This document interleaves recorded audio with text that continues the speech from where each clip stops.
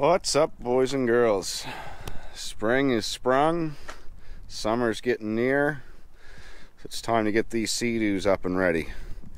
So I didn't really talk too much about what I did for storage last year.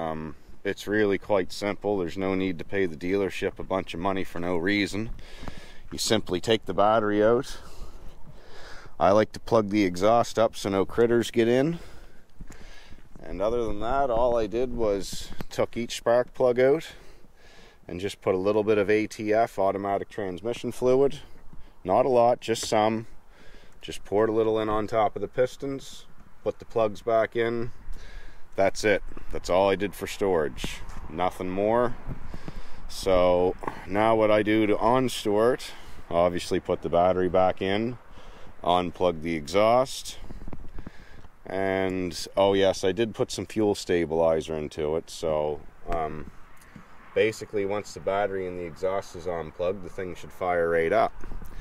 But that's not what today's video is about. Today's video is sponsored to me by Mr. Dave Alonzo from Ruthless Racing. He said, bro, I like your machine, I like your parts, I like your videos, but he said that valve cover's got to go. It is completely oxidized to crap, and I see down here my oil filter and stuff is starting to get quite oxidized as well. And this is claimed to be caused by driving it in the ocean. Well, this machine literally takes on no water when I'm ocean driving, like not a drop. This thing doesn't leak a bit. And when I bought the machine, this valve cover was in hard shape when I had first got it, so it wasn't, I wouldn't say it was completely caused by me. But this white soot, everybody says it's salt.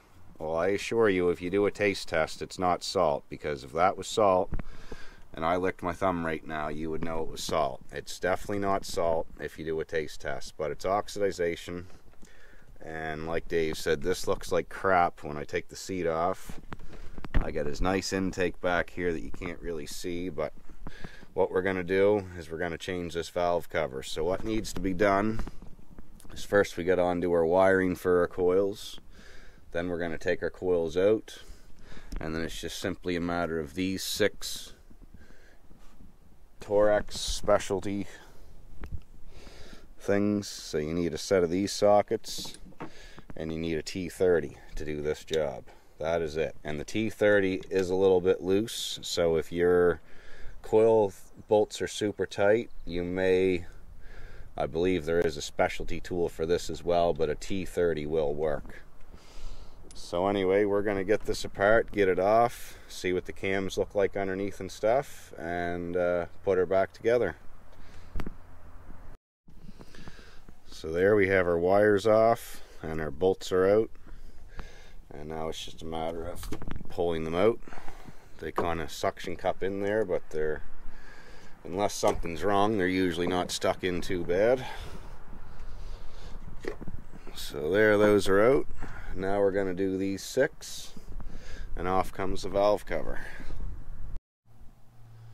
Alright, so I lied, there was actually 8 cover bolts, sorry. So there's 8 of them. And once you get them loosened off, you got to grab them and pull them out, because they got this little rubber thing geared up onto it to keep it sealed. And as you can see, it's all super oxidized, but it's a stainless steel washer, so I'm going to clean those up before I reuse. Alright, so once your valve cover's off, and as you can see, my one coil boot stuck on mine, you do not want to get any of this oxidization crap in your engine. So what I'm going to do next is I'm going to get my vacuum cleaner out. I'm going to vacuum off this little bit of stuff that fell down through the bolt holes, get that cleaned up.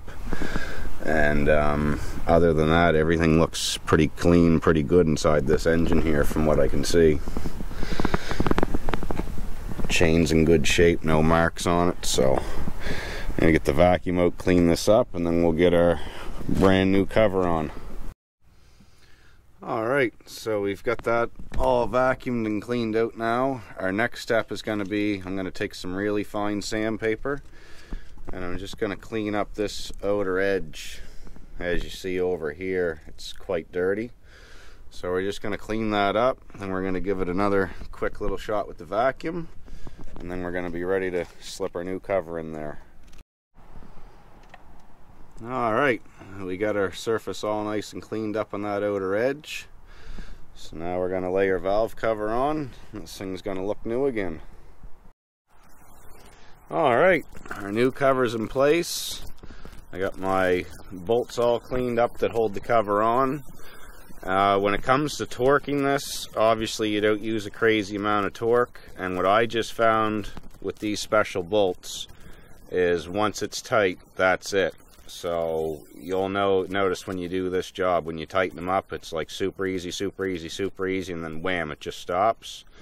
So once it just stops, I just applied a little bit more pressure to seat it, maybe to guess somewhere between maybe 20-25 foot-pounds. So the next step is we're going to put our oil cover back on, which is still on this here. Make her look a little better now. Thanks so much, Dave from Ruthless Racing. Man, this guy is the awesomest guy to deal with for parts. Like, literally, guys. Check him out. So, we're going to put our coils back in, bolt them on, hook our wires up, and pretty much ready to go after that. Alright, job is complete. New valve covers in place. Once again, man, thanks Dave Alonso for hooking me up with the parts.